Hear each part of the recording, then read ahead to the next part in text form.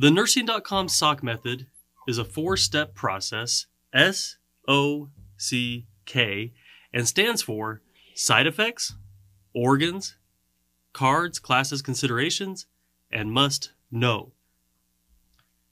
The SOC method will give you a simple framework that you can use over and over to learn nursing pharmacology.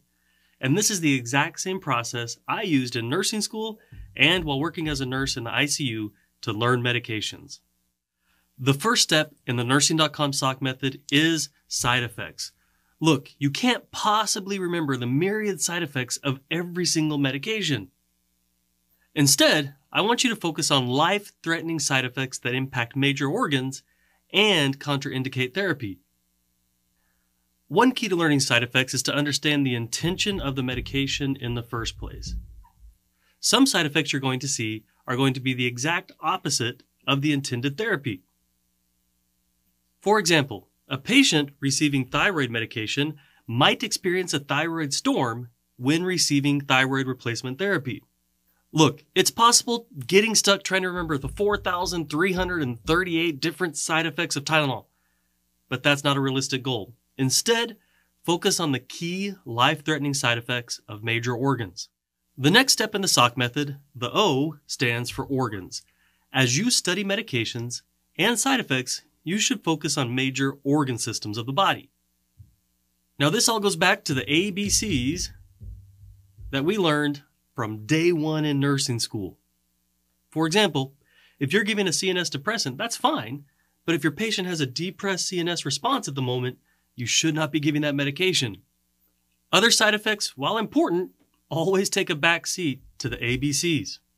In general, I recommend the following organ system hierarchy when learning medications and side effects: cardiac, respiratory, neuro, then moving on to renal, GIGU, integumentary, and lastly, musculoskeletal. If you forget that steroids cause soggy bones or osteoporosis, that is far less important than forgetting that something depresses the CNS or has fatal cardiac implications. As a nurse, you're the one right there with the patient, either administering or teaching the patient how to administer the medication. A prescription does not mean you must give a medication. Be a clinician. By this, I simply mean use your nursing judgment. You're the eyes and the ears of the medical team when you're sitting right there at the bed with the patient. Use your nursing judgment. The next step in the SOC method is C, which stands for classes, considerations, and cards. This is a really important step, and I had to throw 3 different things in here. But first, let me talk about classes. At Nursing.com, we recommend learning the pharmacologic class of medications for 3 reasons. The pharmacologic class goes hand in hand with the A and P of the medication. The pharmacologic class tells us how the medication works in the body. So if we understand the A and P, it becomes much easier and much faster to learn the pharmacologic class. Number 2, as you understand how the body works and how medication works within the body, you start to piece things together much faster and much easier. Now, third, and most importantly, generic names of medications are based on pharmacological classes. So if you know that H2 antagonists end in IDINE, anytime you see a medication with IDINE on MR, on a test, or anywhere else, you know that it's an H2 antagonist.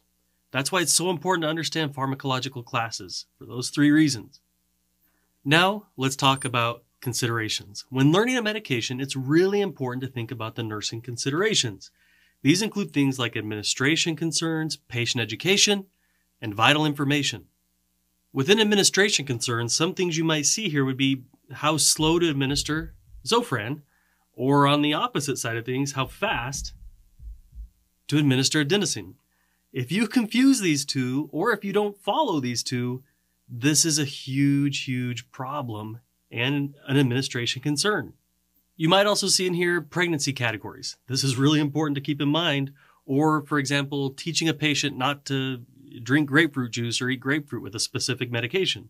Basically, you really want to look for considerations that will be detrimental to the patient, allow them to administer the medication themselves, or interfere with the intended therapy that we're trying to provide to the patient. Early on in my career as a nursing student, I began to notice a pattern. some medications are tested on and given far more than others.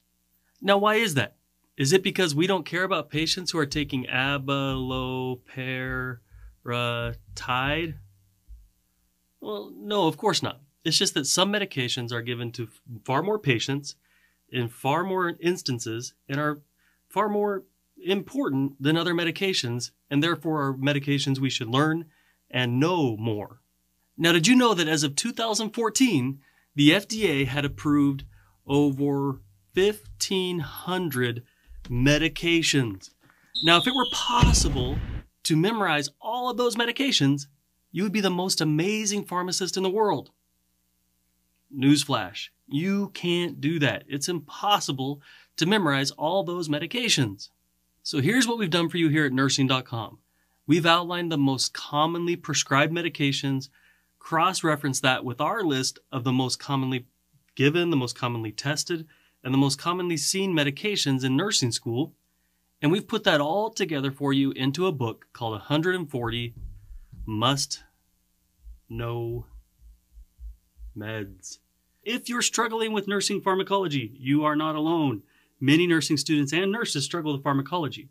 If you want to get our free book, 140 Must Know Meds, head over to nursing.com/140meds, and you'll get a copy of that book for free when you pay for shipping. All right, guys, we love you guys. Go out and be your best selves today. Happy nursing.